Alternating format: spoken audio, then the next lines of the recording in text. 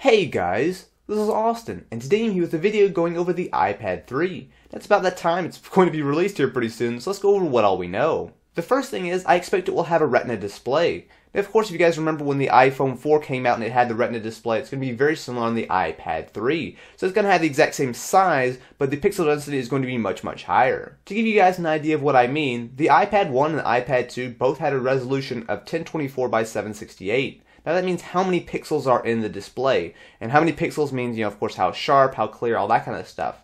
However, with a Retina iPad 3, it will have a much larger display of 2048 pixels by 1536. This is downright enormous, and just to give you guys a good idea of how detailed this will be, full 1080p content will easily fit inside the iPad 3's display. Of course, with that many pixels to push, the iPad 3 is going to need a lot of horsepower, and this should be supplied by the Apple A6 processor.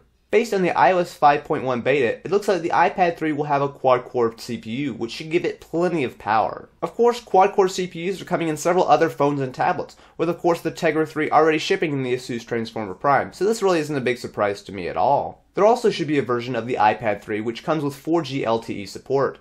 Now this isn't really a major surprise. Pretty much any new phone or tablet is not going to be coming out just with 3G. It's kind of old. It's 2012 and pretty much anything new that's going to be coming out should have 4G LTE support. So you can definitely look for that on the iPad 3. As far as what the iPad 3 will look like, we don't have a really complete picture. However, based on some leaked cases, it looks like it will be fairly similar to the iPad 2. As you can see here, if these are legit, the iPad 3 is going to be very similar to the iPad 2.